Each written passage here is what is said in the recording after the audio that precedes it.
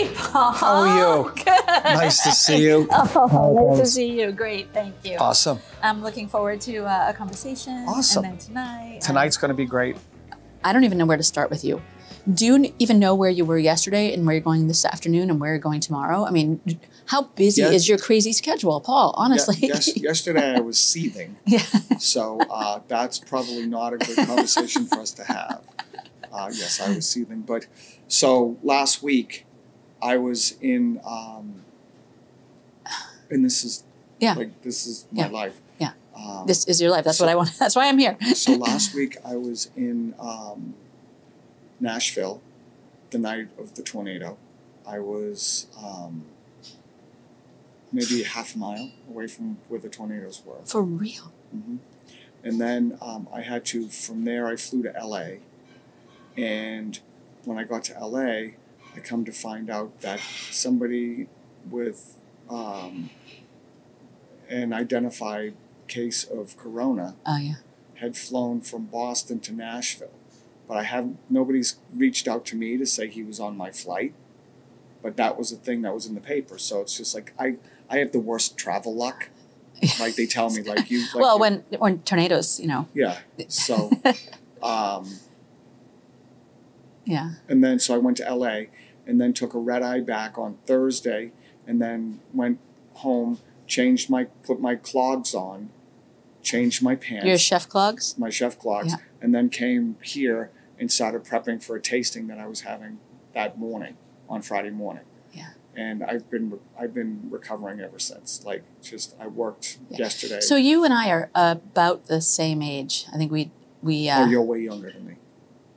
No, I don't think so. You're way younger. No, and you know, staying up late and doing red eyes and, you know, binging your shows or whatever you do when you're doing all this like crazy travel.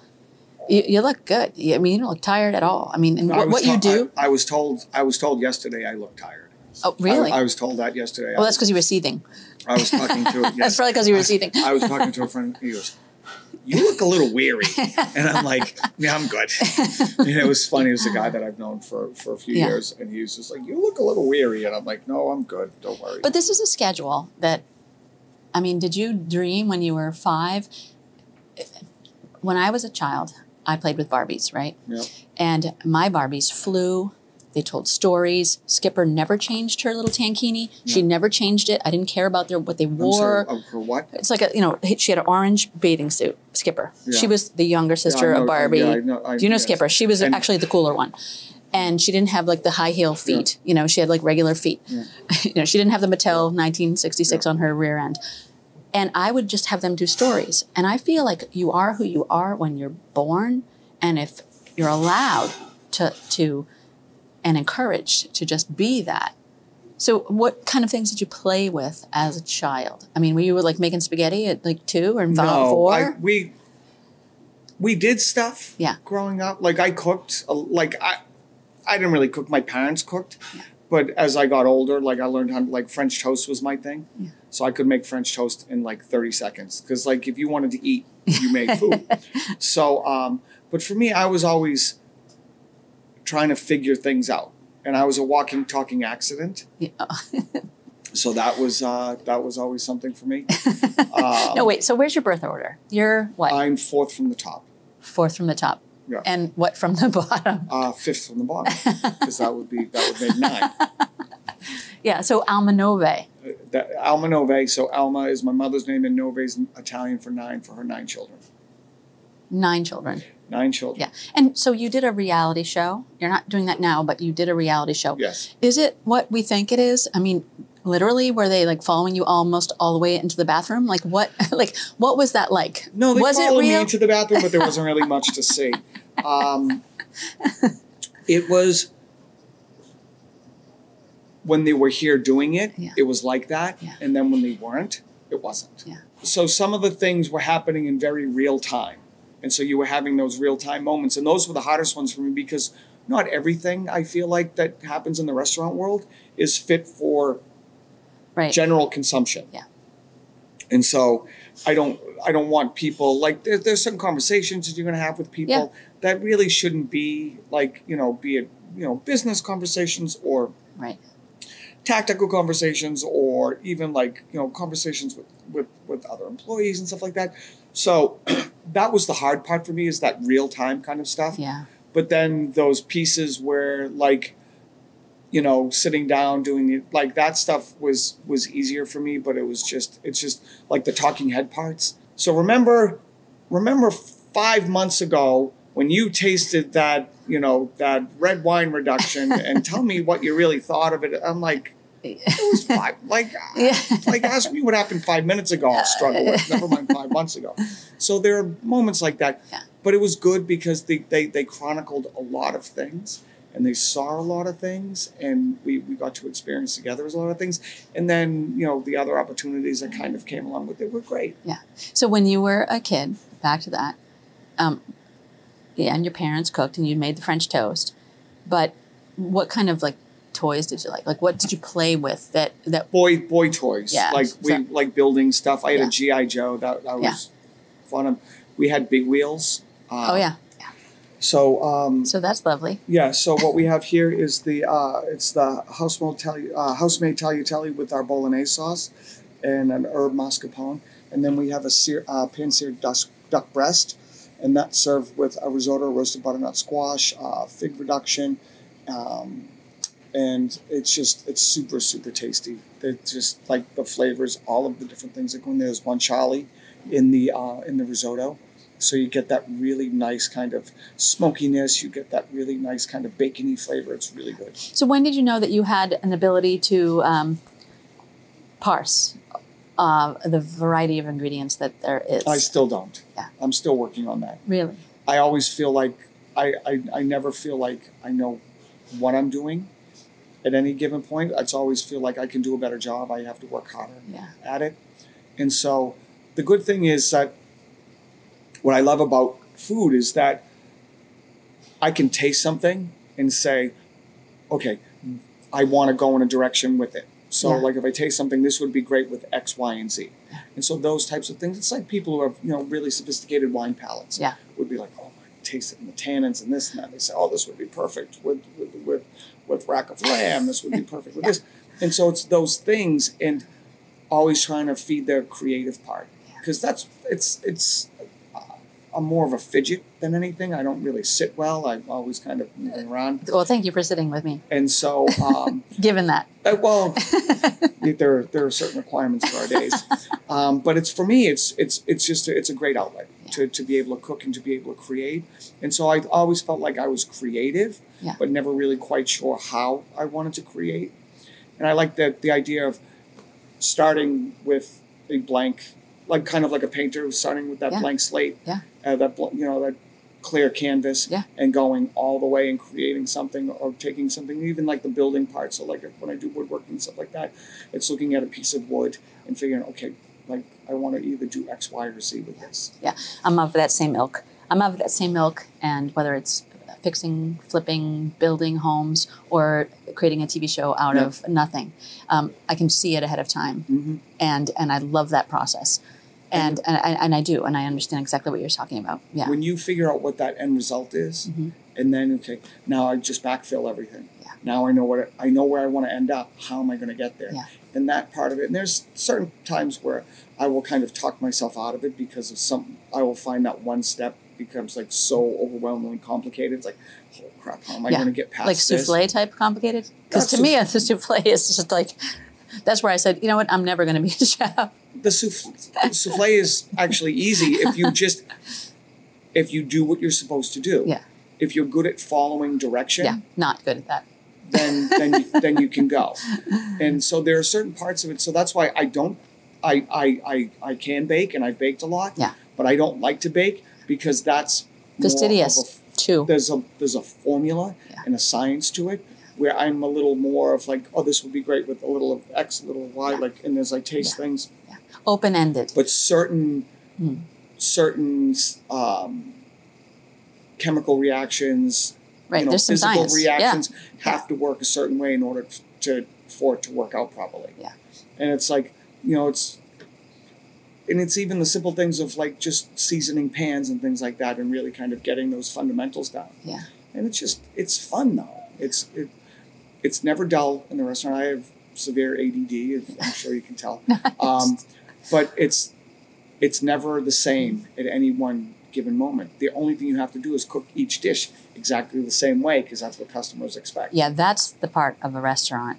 I mean, and you guys were you were here before the shipyard. I mean, this location, when you came in, I mean, whose idea was it to say, not only am I going to have this restaurant, I'm going to have another restaurant, and I'm going to be right here, and then it's going to grow around us? It was just, well, the development was here. Yeah. There was the plan. But you were early adopter. But we were early, but it was just an opportunity that we saw. And so, you know, with my partners and stuff like that, we talked about it and we kind of really worked. And once we got this up and running and off the ground, and then we, you know, obviously, you know, with Wahlburgers and how that all plays out. So these are the things that like were really important to us, and kind of being involved in the details and making sure that we did the best we possibly could. Yeah. And so do you like go back and forth from the restaurants? Yeah, go back and forth. And then our offices are on the other side of 3A. Oh, so they are? As long as I don't get run over crossing 3A, it should be fine. Yeah, right. Exactly. But this has really, you know, blossomed this whole area. Oh, it's unbelievable. Yeah. And Hingham's such a great town. And being on the South Shore, you know, where we are in Dorchester, our natural migration was south. Yeah. I guess if you live in like different parts of the city, like I didn't know anything about the North Shore. It went Revere and then Maine. Yep. Yeah. So learning that as we expand, but for us it was just kind of that natural migration. Yeah. So I grew up on Cape Cod. Okay. And I was born in Boston. Yep. And for me, Route 3 was going to Grammy's house in Arlington. Yep. And I never even knew there was a South Shore. Now, I've been here now 20 years on the South Shore. Oh, my goodness. And it was a natural migration for me to not be as isolated as the Cape sometimes can feel, but not also be in Boston. So I love the South Shore. The South Shore is amazing. And, you know, up and down the coast, all of the towns, and just this that general feel of like being on the South Shore. Yeah. That's just, it's amazing. And the people, you know, obviously I'm a New Englander, I'm a Massachusetts guy, a Bostonian, Dorchester guy. Yep.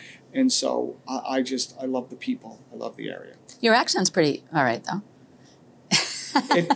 It depends who I'm speaking with. Right. If I'm talking to one of my buddies, sometimes it gets a little thick. Your mother, your father? Yeah, if I talk to my father and my mother talk like that. If I talk to Ma, you know, Ma, come on. Yeah. You know, those types of things. Yeah.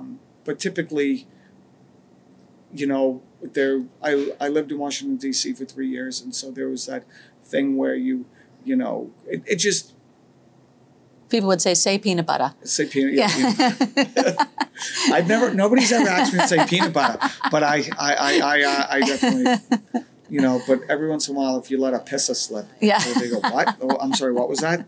Oh, that's pissa. So, you know, I worked in restaurants. Well, being in the resort community, that's the thing kids did at that time, all the way through like high school, college, graduate school. That's all I did is work in restaurants. So I've seen my share of chefs. And so when you were talking about, you know, doing the reality show and some of those, you know, 86 this or whatever it is, or ice cubes flicked at you in the back room or whatever it is, the environment, though, is kind of addictive. And your ADD, speaking to that. That's the thing, that there's an energy that the restaurant business grabs you and doesn't let go. And I can't imagine, can't imagine people sitting in that, like in an office all day. Yeah. I don't know how they do it. No. Like for me, it's like the go is always happening. Yeah. And that thing, like I couldn't imagine spending my life a different way because it's just, and it was literally that Forrest Gump moment. I was working in my friend's dad's restaurant over on Canal Street in Boston. And one of the guys came by and goes, I was a dishwasher at the time. Yeah. And he says, oh, you're pretty good at this. You should maybe think about being a chef. And it was my Forrest Gump moment where I'm like, okay. And that was like, and this was long before Forrest Gump, but it was like, okay. And that was like, right then it clicked. And it just was like so natural. I said, this is what I want. Yeah. This is what I'm going to do.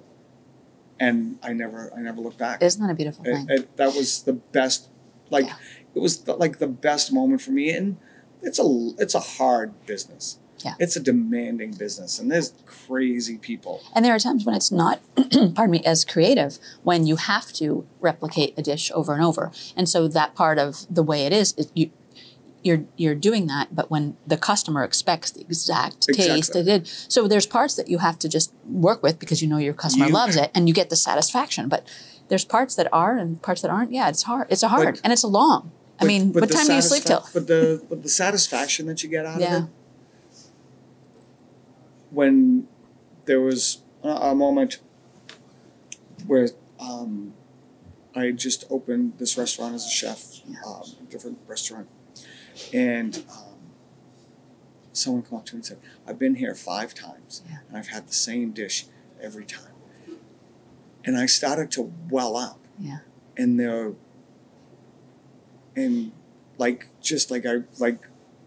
was trying not to let it show, but it's like such an important thing to me, because someone told you what you want to know and hear is that you make food I come back for. Yeah. You give me a reason to come back here. Yeah. That's what we do. Yeah. That's what we want, right? And the elements of food and the elements of where it can put you in a very specific time and place in your life. If somebody tells you, oh my God, that tastes just like my grandfather's X or my grandmother's Y. You know, my mom used to make this dish all the time. Yeah. Or I was in Paris a while back and had this dish. I tasted it and the sauce. And I was like, oh my God. And I'm sitting there with my wife was with me. And I was like, oh my God. She's like, what's the matter? I go, I make this sauce. And it tastes like this. It tastes exactly like this. That means I make sauce that they make in Paris. And that's a huge thing for me. So I'm being true to its origins. I'm being true to what others had done before me. And so those types of things are all like really important to what it is that we do, because I owe every chef I've ever worked for to teach every kid, every person that comes walking through my doors, because that thing, if I'm the only one who knows how to do it, if I get run over, that's the end of it. On 3A, I heard. If I get run over on 3A, right? Nobody gets stuck, nobody gets bolognese. Right? So we have to teach and we have to learn, because I can't make every dish coming out of the restaurant. So it's the importance of all of it.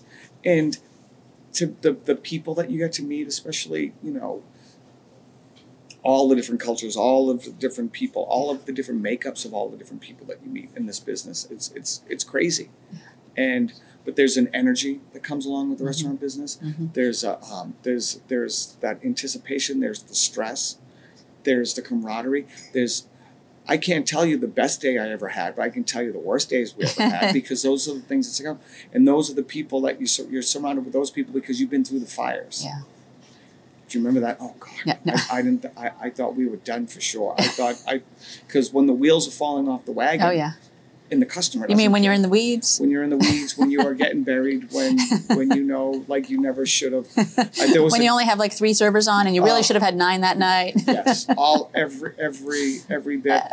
I worked in a place, and we had on Mother's Day we had no dishwasher. Yeah. Oh jeez. So we had a very busy day. We had about 300 reservations for the entire day. I cooked, washed dishes, cleaned up the kitchen at midnight, washed the floor, did the whole deal. Yeah. So now having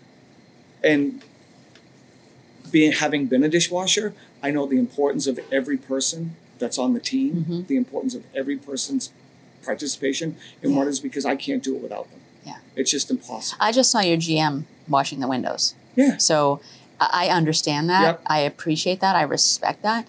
And I know that you have to wear a lot of different hats. Oh my God, so you have to wear hats. But knowing the background of all of the jobs makes you a tighter unit at the end. Absolutely. You're celebrating 10 years right now. It'll be 10 years, and it'll be 10 years in June. So when you look at, like, you won't see it because I don't go into the ladies' room. But if I'm in the men's room, like someone may walk into the men's room, I'm cleaning the glass, wiping down the counter, making sure there's no trash on the floor. And they look at me like, don't you have people for that? Yeah. And my feeling is very clear about it. I said, oh yeah, but you know, just pitching in. But I also know that if I walked out of that bathroom and they were walking in and I left it untidy, the first thing in their mind is like, didn't you see this? Yeah. Regardless if I'm going to get someone. Yeah. So if you see something, if it's happening there, you just do it. Yeah. Like, so it's that thing of like, if I'm walking through a table and I see someone, if I'm walking through the dining room and someone needs their table bust, I'm going to bust it. Yeah. And they look at me like, what are you doing? I was like, I'm doing my thing. Yeah. Because everything in here is our thing. We all have our jobs and we all have but we're all team members and we're all in it together. And how about your staff retention? I mean, is it good because of that family feeling? We still have people here from day one. Yeah, it's amazing. And that to me, like that's been the biggest thing. Yeah, but when you're not too good for cleaning the mirror in the men's room on your way out, that sends a giant message to your entire team that you are all parts of every system.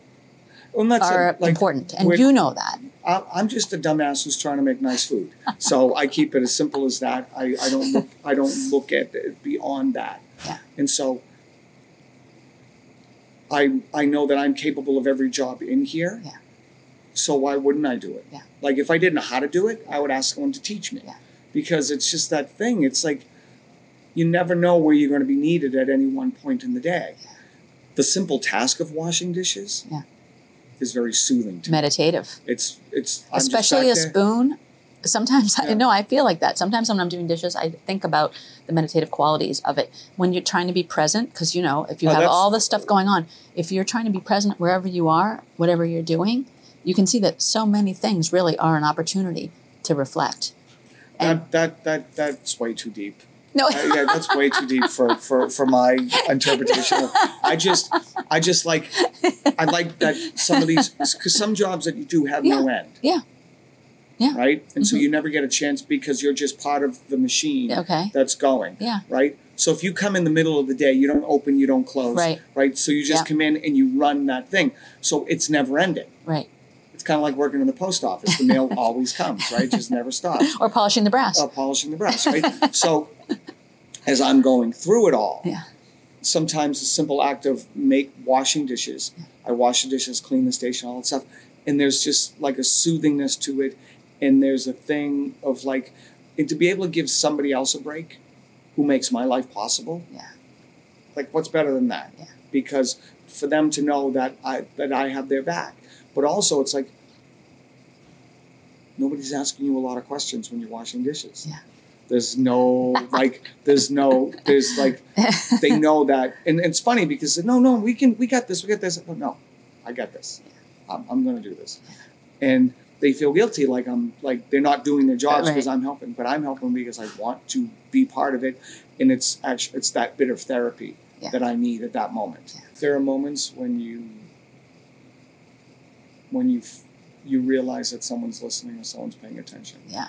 And so, like, I can't go to the cemetery. Yeah. Because I stand there and it's like, that's not my dad. Yeah. That's just a marker and some grass. Yeah. Right? Yeah. But I know that my dad's with me every day. I know my dad's listening. I know my dad's thinking I'm a dumbass. Because my dad was a Teamster. And there are moments where I'm a horrible driver. I'm a horrible driver all the time. There's not moments of it, but there are moments when I know my dad's thinking, oh, you should have at least got it by osmosis. Yeah. Like I drove all the time. My dad was a very good driver, right? My uncle, his brother, has never had a car accident in his entire life, and he was staff sergeant, drove in the Army, the whole deal. And but I don't have that gene. Yeah. And so it's just, I know that my dad would be laughing, and I can hear my dad's voice echoing. Yeah. So self-deprecating. What the hell are you doing? Yeah. Self-deprecating aside, what are the things that you think you are great at? Like I've heard of you, like, you always want to be better. You're always trying to go for that next thing. But what can you say right now in this moment? You know what? I'm good at this. I'm a great dumbass. That's basically, I keep it as, I never look at it that way. It's not part of my makeup to say, like, I'm really good at this, I'm really good at that, because I know I always fall short in what I'm trying to do. Yeah, your expectations are very high. My expectations of what I want to achieve, and be it anything, it's like I always know that I can do a better job at what I've done. And it just, I can't shake that. Yeah, that's part of your DNA. So I know that feeling. It's like any type of job that I do, if I had done this, it would have either been faster, it would have been more effective, it would have been more durable, it would have been this, the seasonings, whatever it is. Yeah. Like any dish that you put together, it's having that moment of like, if I sear it just a minute longer, just get a little more crisp on the skin. But other people look at it, oh my God, this is unbelievable. Yeah. That's not enough for me. Yeah. I just can't, because I feel like the minute you think you've arrived, it's already passed you by. Yeah. Right? So that thing where it's like, there's an ego piece that I don't have. Yeah. That you know, there's a certain, you know, they talk about, like, especially with like athletes, and they have that swagger. Yeah. Like those guys, they have to. Like when you watch NBA players, right? They're at the top of the list. When you watch NHL players, they're at the top of the list. They're top of their skill, right? Yeah. Those people have a swagger, right? Those people know, like, you're not in the kitchen going. No, there's nothing like that. Humility.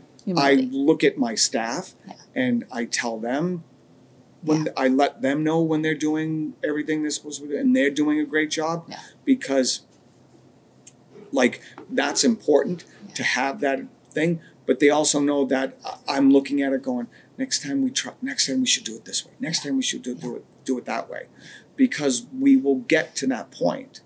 I don't have the makeup of, say, Muhammad Ali, where he looks at it and goes, I'm the greatest of all time, right? God bless him. And he pretty much was, right? So he was more factual than anything. But it's just kind of getting to, like, and I would never put myself in that group. But like, you know, there are a million chefs that I'm in awe of. Like, oh my God, that guy's so talented, right? And they look at me and they'll be the same way. It's like, you know, I'm just they're just like, I'm just some guy trying to make nice food, right? And so those are the kinds of people that I want to surround myself with, because they always know that the more we push each other, the more we drive, and the harder we push ourselves, the better results we're going to get. And you want to be with people who want to be that way. Yeah. You don't want to be around people who are just, Debbie Downers. No, all about, like, and or all about them. Yeah. Yeah. Like, oh, this is like, you know, I could never put down a dish and say, this is the best thing you're ever going to try. Yeah. That's just, it's just not. But if someone was to come here, which they will, and they do, which dish, do you have a dish that you would say, this is maybe the one I want to present to them? Like, we have a bolognese here, right? And, like, do you have one? But we had my thing is always the conversation. Yeah. I don't cook for me. Yeah. I cook for you. Yeah. So I want to know what you want. Yeah. I want to know what they're interested in. What dish because if someone says to me, geez, what do you recommend? And I said, well, have swordfish. And they go, well, I don't eat fish. Yeah. Right? Or they don't want to say to me, right, I'm not a real big swordfish person. Yeah. Right? Yeah. So what's the point of the conversation? Right. Right? So I want to make yes. Oh, please. Let's do this. Yeah, we're gonna give you, since you've been eyeballing it, we will put that directly in. Well, because I know a bolognese, is not easy to perfect. No. Even though it seems like it could be. It's truly a time-consuming type of a dish. And I went to France with a chef, and we have a show we're in production for, where we went to Paris for 4 days, went to every culinary flea market to buy the copper pots and to the knife store to buy the best Hilliard knives or whatever, and went to all the things, and then went all the way to the the Bocuse You went to Institute. Oh, yeah. And cooked there and was all there. So but for me, cooking, I could be with you 100 days in a row and still just be awe and not be able to implement any of it. And I heard about your mascarpone and I thought it was... So some of the things that you end up doing and what we see is like getting a chef who can master the simplest things. Yeah. Because there's certain like molecular Like French things that you toast? see, right? All of those different pieces Yeah. that you see. Yes. And you look at it, you're like, okay, and you're trying to do the math of it, right? But to have that perfect ravioli with a perfectly thin pasta, everything is technically perfect. Yeah. And you're like, how the hell did they do that? Those are the ones that I'm in most awe of. Yeah. The simplicity piece of it. Yeah. Like, and taking that, that sausage and turning it into a silk purse. That's the thing. Like any chef should be able to cook a tenderloin or a lobster or like the foie gras of the world and all of the different things, those high-end ingredients, right? A ribeye, really doing a great ribeye. Like you start with a great product, it's easy to finish with a great product. But you take something that's going to take a little bit of skill to execute, a solid braise where you've got this thing and the flavors and all of the different pieces and turning something like real peasanty into something just spectacular. That's skill. That is, to me, something, and that's why, and it's like even having those dishes, the haggises of the world and all of those different things that people, how do they eat that? Oh my God, I would never eat that. It's got to taste good or people wouldn't eat it. Right. Right? So what are you going to have? What are you seeing? What are they bringing to it? And so, and what you grew up with dictates. Right. So speaking of haggis, like, are you just all Irish or where are you guys ethnically? Wahlberg is Swedish. Okay. So my dad's side of the family is Swedish, a little bit of Irish there. My mother's family goes back to like Patrick Henry or something. And so we're a good mix. Yeah, yeah. I think of the Swedish chef on Muppets, remember? Yes, yes, I love the Swedish chef. So we have those different, there's a lot of different elements, but we grew up eating really very simply. Yeah. And some of my favorite dishes are those simple things that we had as kids. And smoked shoulder, my Grammy, because I'm a big percent Irish, not all, but a lot. And smoked shoulder. Smoked shoulder. The way that cabbage and those carrots tasted after simmering in that. So my favorite thing was the smoked shoulder, and then the leftovers. Yeah. And that's the thing that I love the most is taking leftovers and turning them into something. That's where, to me, that's real skill. Yeah. But my dad used to make what we called goulash, and so we would chop up all the vegetables. After we did the boiled dinner, chop up the smoked shoulder, and then brown it in a skillet. And then we had that with pickled beets. And I would drizzle a little bit of the pickled beet juice over the top of it, and it was ridiculously good. And to me, that's one of those dishes, if I had that now, I would be transported back to being a little kid sitting in What's your dad's name? Donald. Donald. Yeah. I think if you say the name, then they're always here. Oh, yeah.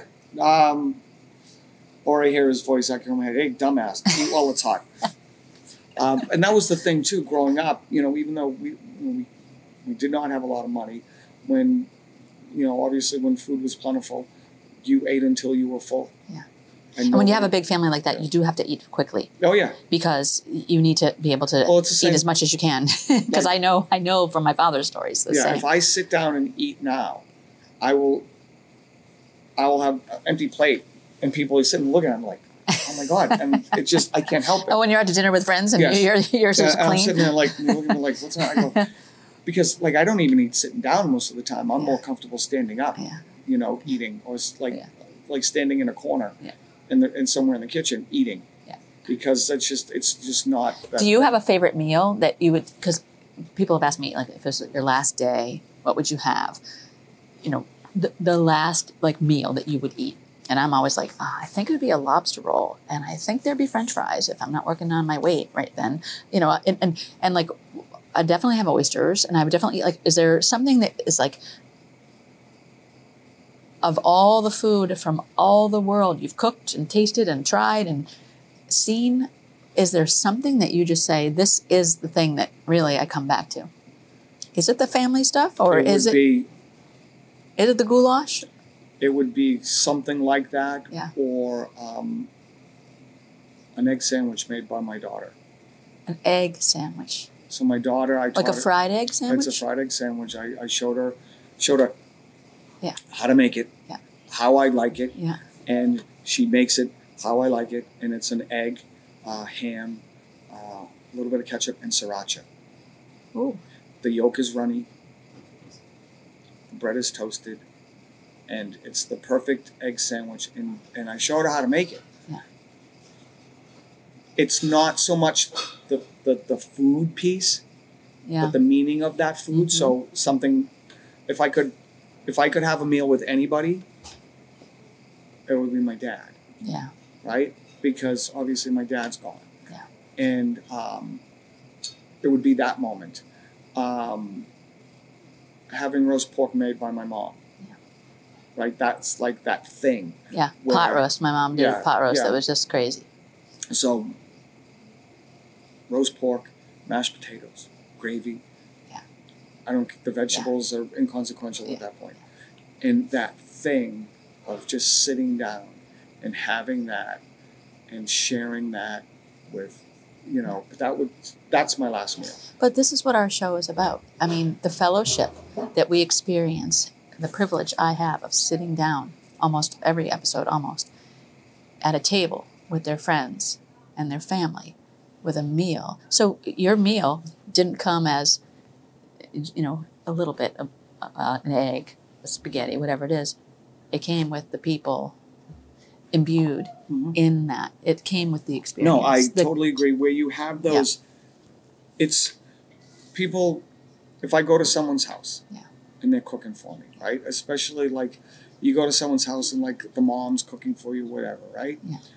And I thought about this when I was younger, because when I first started cooking, right? And my friend's mom said to me, "Oh my God, I'm so nervous about cooking. You're a chef, all this, right?" Yeah. And I'm like, no.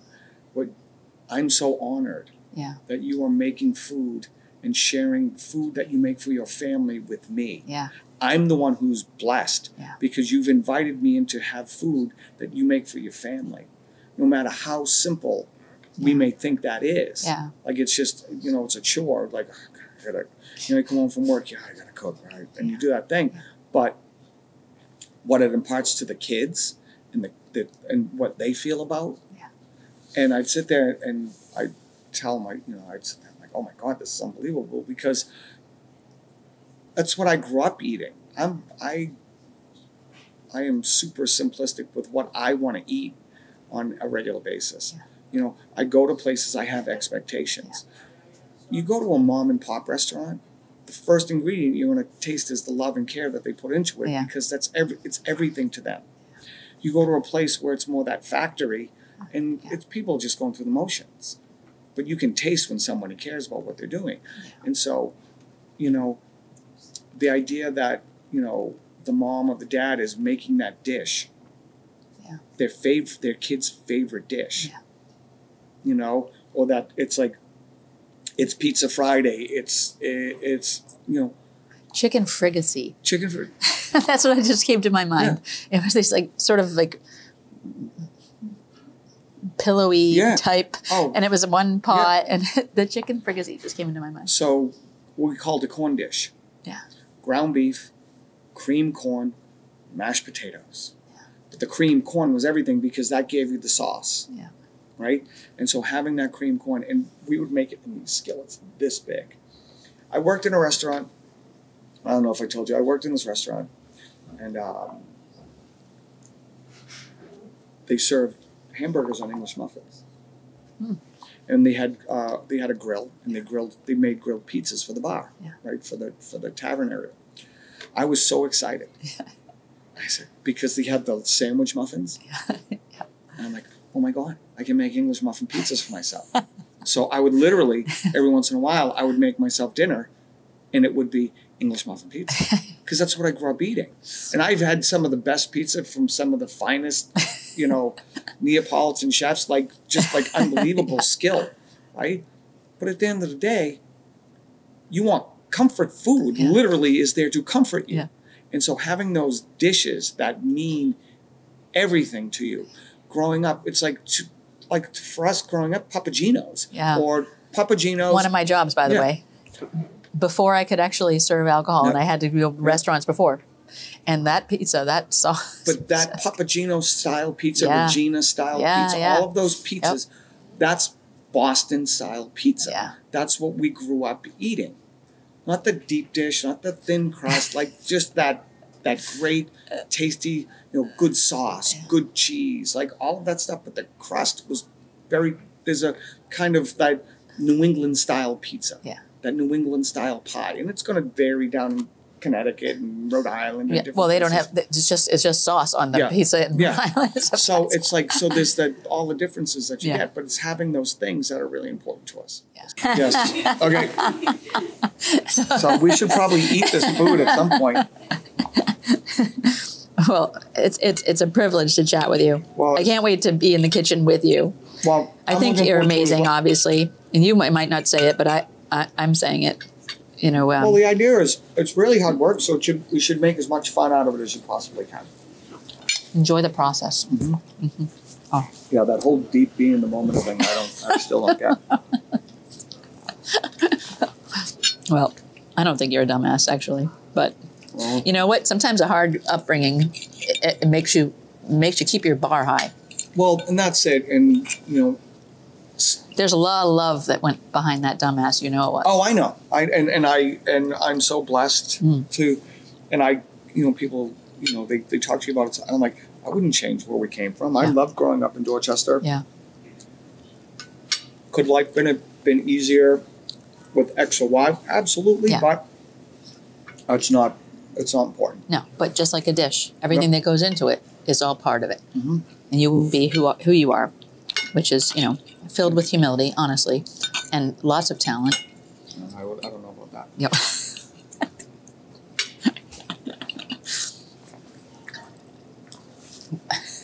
But if the food's in front of me, I have to eat it. So,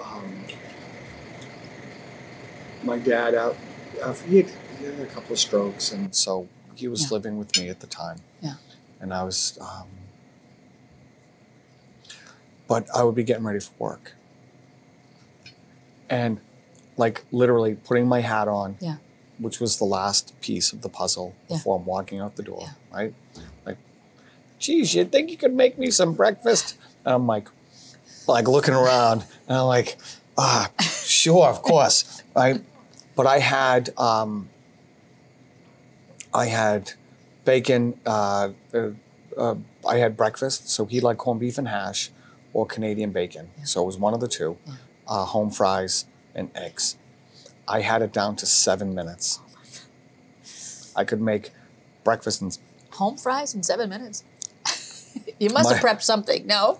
I would microwave the potatoes. Okay. Take them out. Yep. Get the skillet hot with the oil, right? And put in, whatever seasonings I would put in. Put the potatoes and just brown them up very quickly. The corned beef hash was just Hormel, which to this day I love. I still eat it. But having that and then just poaching eggs, and a cup of tea and some toast, and do the whole thing. But I could do it in 7 minutes. And if he gave me, usually he'd waited till I was either walking out the door or getting in the shower. Yeah. So if I was getting in the shower, I'd turn the water on to simmer, and I'd put the potatoes in the microwave, take the shower, come out, get dressed, make it, and then just be out the door. But that was important to him. But the service of that. Yes. The service, the meaning to you. Oh, and by the way, the pans were washed. Everything was clean before I left. So I wasn't throw a bunch of stuff in the sink. Even today, the rules, in the house is if someone cooks, the other person washes the dishes, right? I wash my own pans. Because I make I got shit everywhere because I'm so used to having a kitchen where it's pots and pans. It's okay, do this in this pan, do that in that pan, right? So it's all of that type of stuff. Well, one of my own badges, because I was a Girl Scout, one of my very first badges was a cooking badge. Yep. And you had to clean up as you went along. Oh, yes. That was it. You couldn't get your badge unless you knew how to clean up as you went along. So that kind of was instilled in me as cleaning up as I go. But I make a mess. Don't ask. Yeah. Don't ask Cap. I make a mess in the kitchen. I like to be creative and whip it up. But I would cook with my if I cook at my mother's house. Yeah.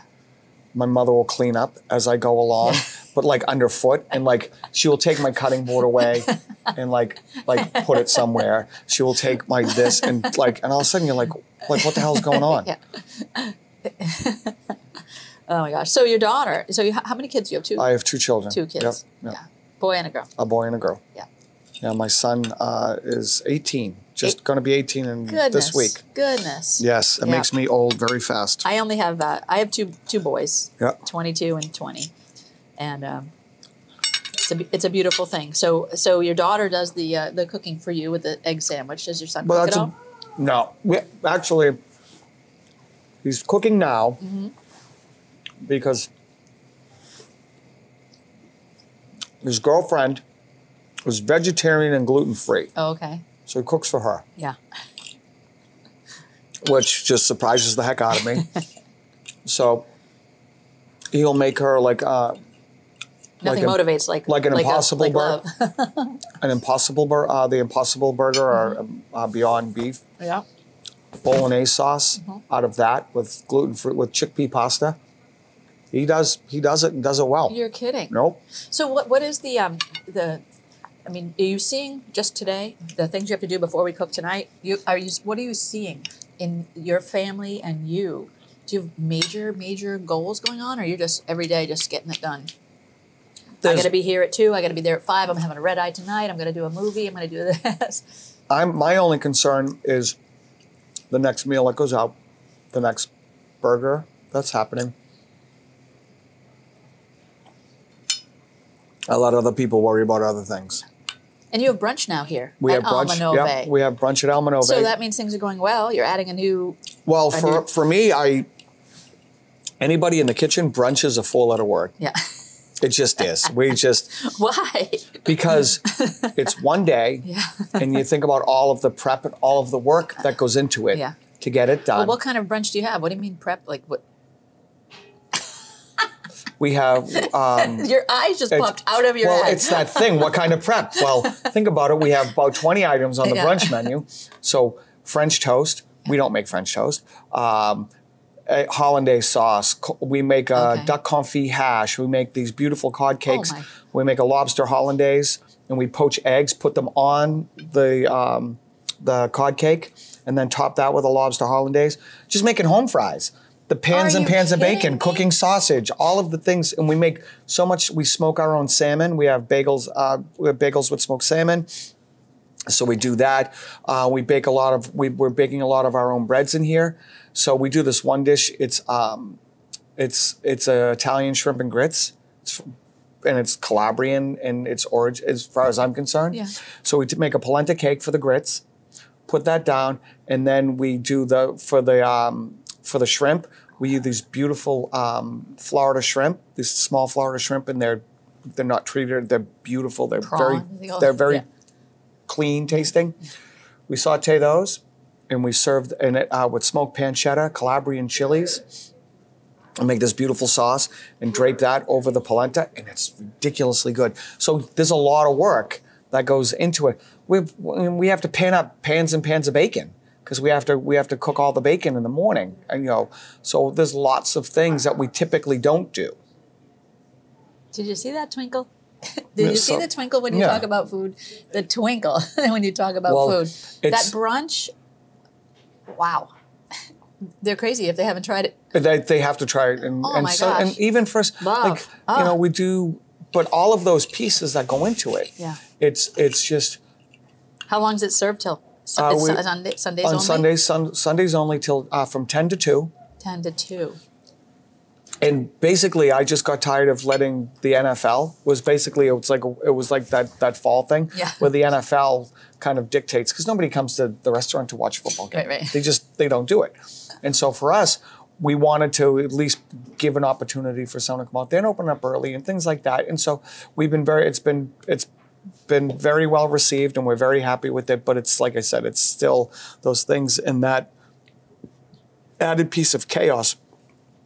So we don't close between brunch and dinner. Like the setup before 4. Yes. So 2 o'clock and you're so just 2 o'clock we roll right into dinner. Yeah. So that transition piece, and that's what I struggle with, is because that transition piece of people, because there's a couple of brunch menus still out there, a couple of dinner menus are getting handed out, and we're trying to change the kitchen up change because the whole you've got lineup. like French toast going. Exactly. Get rid of the French toast. Now we got to do this. You get the sirloin, bring in the sirloin, get rid of the French toast. And sometimes people say, can I get, like at brunch, I'll say, can I get some duck? Oh yeah, of course. We'll make you, because we're in the yes business. Yeah. So it's always about yes for any customer experience. It's always about the yes part. And so for us, like whatever people want, that's what we're gonna make. So every once in a while I go, do you think I could get, something off the brunch menu? I know it's 4 o'clock, but of course, because you want to say yes. People remember yes, they remember no, but they remember yes. And when they remember no, that hurts because like I wanted to get this and they wouldn't make it for me. What are they, jerks? Like you don't want that. You don't want that people to think that. Do they not know how to make it? Anything like that. You don't want to be in that position. So speaking of yes, thank you for saying yes to me. Oh, well, you didn't give me much of a choice. like, hey, you need to do this. Okay. I'm usually, that's typically how that works. But no, this has been a blast and I'm looking forward to tonight because tonight's the part that's the difference in my day. That's where it's like I get out, we're going to do this. It's a charity piece. It's this, it's that. We're going to get to meet some great people. We're going to have a little fun, show you how to, a little bit in the kitchen. So these things it's a really good thing for me and for us and for what it is that we do. Yeah. Well, you've done it twice. You've done it twice during our conversation. Oh, yeah. You're superstitious. Well, usually I knock here because I have such a wooden head, but yeah, it's that thing. If when something goes well and and that's that reminder to me. Yeah. That thankful chaos can happen at any moment. Yeah. Entropy. The whole universe is designed on entropy. Yeah. I mean, everything towards disorder. Yes. To order it is a big task. Yeah, and I need structure. Yeah. And so for me to try to, like, when we succeed in what we're trying to accomplish, we should be thankful because shit can go south real fast. Cheers on that one. Thank you. You're the best. Thank you. Superstar. I don't know about that. I can say it.